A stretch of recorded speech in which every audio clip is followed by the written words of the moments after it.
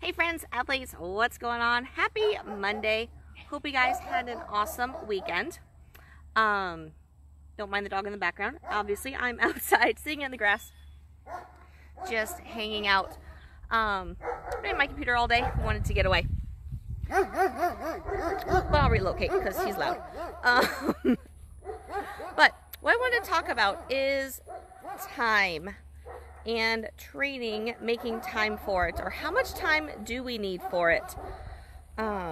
Obviously right now we have a ton of time available to us, just that's the nature of what's going on, that a lot of us have extra time. But when we go back to our full-time jobs, to our quote-unquote normal lives, whatever that is going to end up being,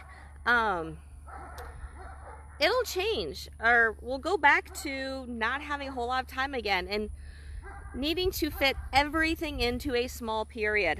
And that's what I wanted to really talk about, is how much time do we really need to train to improve with OCR? Because there's so many things to work on. There's speed, endurance, strength, skill work, you name it, we have a ton of things to focus on.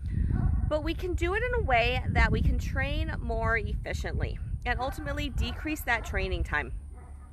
Yes, we still need to get the, time on our feet. We need to get used to running on trails, all that sort of thing.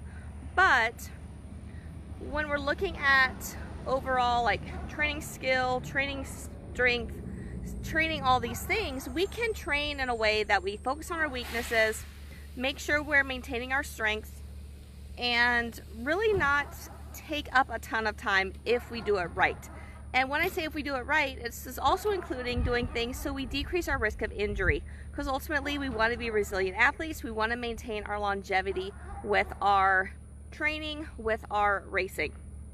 So I just kind of want to throw that thought out there, get you guys thinking about how could you train differently that you can make major gains but not add a lot of time to your training, since we know our time is valuable when we have jobs, families, just other stuff going on in our lives. So if you are wondering how to create this time, or how to create more time in your day, what feels like more time in your day by making your training more efficient, I'm doing a free online training this Thursday. So just comment time in the comments section and I'll make sure I send you a link to register for that free online training.